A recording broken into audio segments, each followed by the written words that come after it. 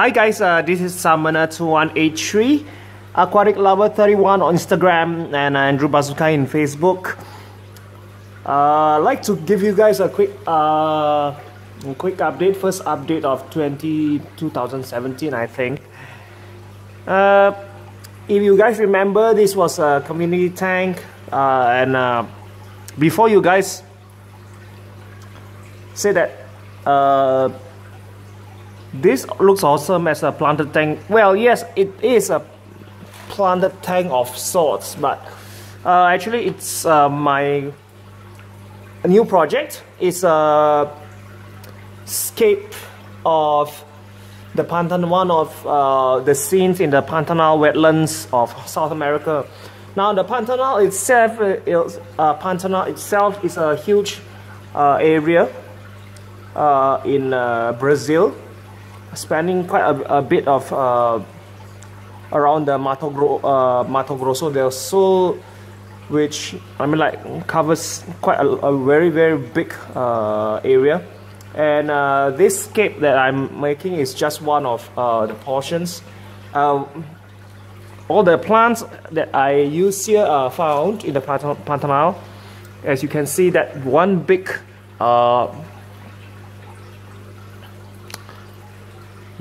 big forest of Cabomba aquatica at the back, and some Ludwigia inclinata over here, and just some Bacopa right in the front.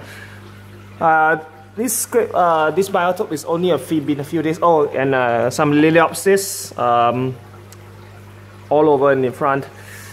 My plans for this is let the plants take over. As if you guys see videos of the Pantanal, there are really big forests of stem plants all over there, like Ludwigia, Cabomba and Bacopa. Everywhere can be found. So I'm just planning to let this scape go wild, these plants go wild, to fill up the in front space, the Bacopa to grow up and grow tall.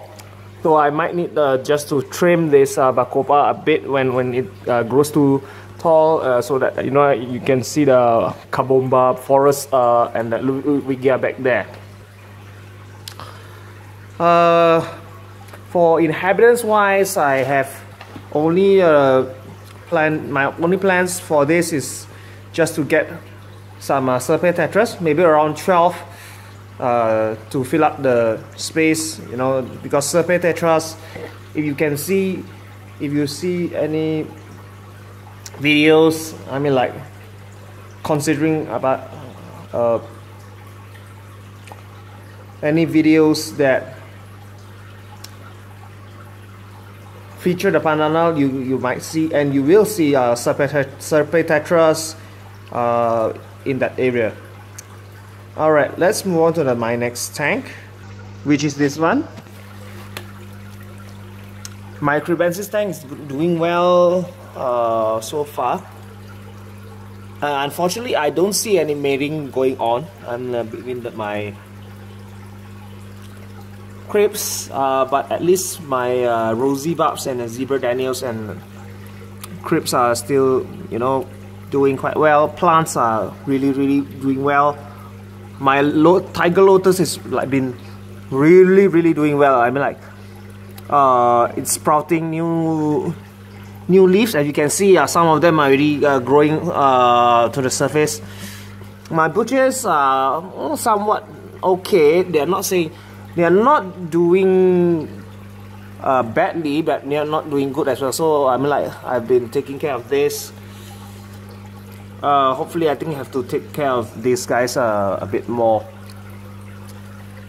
The only additions for this tank is I got a bit too much Cabomba and Bacopa for my Pantanal biotope, so I'll just put them right over there. At the back, there's the Bacopa clump over there, as well as the Cabomba right here, and back there. So probably this tank is going to be a really bushy scape with and all the plants over there. All right, let's move on to my main tank, which is this tank. If you can see, those are my 5 geos, my Geophagus tenuiperius. And these guys are really doing well. I mean, like, you can see, these are, you know, geos. I know a lot of people like geos, and I'm no exception to that rule. But if you can see, if this biotope is doing quite well, I mean, except I'm trying to get algae to grow on the woods, but so far I've not been having any luck. Maybe I need, I don't know whether it's the lighting or what, I'm not so sure. But the scape wise, I'm quite very satisfied, in fact. And it looks more natural with all the leaf litter, fallen branches, fallen twigs. The only downside for biotopes like this is, like, probably if you're one of those guys that want to see your fishes always in the open, and that's not going to happen. I mean, like, with this kind of natural environment, with the big wood tangles, you can expect your your fishes that utilize this kind of environment, like your talking cats, your doradids, as well as like your ancestors, your sucker mouths, your placos, to really utilize this kind of wood tangle to hide and hide amongst the roots and tangles and everything. And even the geos sometimes use them. But the good side about setting up something like this, by the way, my cypress I think is doing okay. Haven't seen them grow, I mean, like, too much, but I think they are still growing. Anyway, back to what I'm saying. If you guys set this up properly, I mean, like, give the fishes that, like, the proper environment and proper conditions, I mean, you will see them exhibit their natural behavior. If you can see over there, like my Geophagus, sand is like, for those people who want to keep either a biotope or just a tank for Geophagus, I must recommend that you guys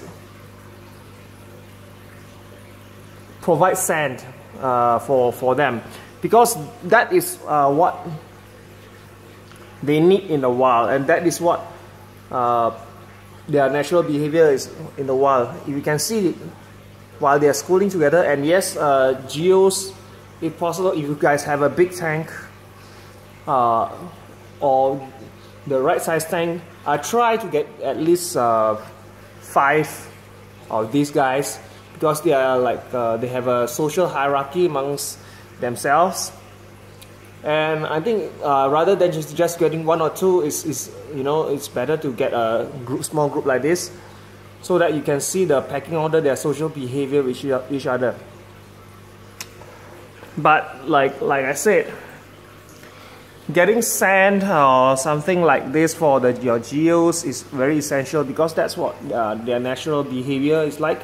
They sift sand all day long to, you know, feed. Although when these guys are accustomed to your feeding behavior and feeding style, they probably will rise up to, you know, the middle of the water column here, you know, to grab any pellets or everything that you might put in. But still, when you just leave them alone like this, and you have the sand, you have the right environment for them, you will see their natural behavior. So I mean, like, I'm not saying that you guys all should, you know, go for the biotope route, although it's quite enjoyable for me to watch. I mean, like, my fishes displayed naturally, I mean, like, what they are supposed to in the wild. And I think, I mean, like, this is something that I think is, you know, it's growing in the hobby, but I think that, yeah, more people should do it. But I mean, like, that's just my opinion. And what's most important is like what works for you and what makes you happy, in a sense that you know, if it makes me happy, I can just keep a ton of fishes in a improper size tank and that's it. No, that's not what I mean. What I mean is like, find a style that works for you, but you must remember this: the health and well-being of these fishes is the most important. You can have, you know, like, you can say I like a certain kind of fish and everything, but you must do your research before you keep those, because like as IFG, as Jay says, you know, like, the negativity in this hobby is like really overwhelming when like people don't research and, you know, take time to find out how big their fishes will grow, or how big your tank is, and you know, they just cram a big bunch of fishes inside just for their own pleasure and not for the fishes. Yeah, I think that's about it for this update.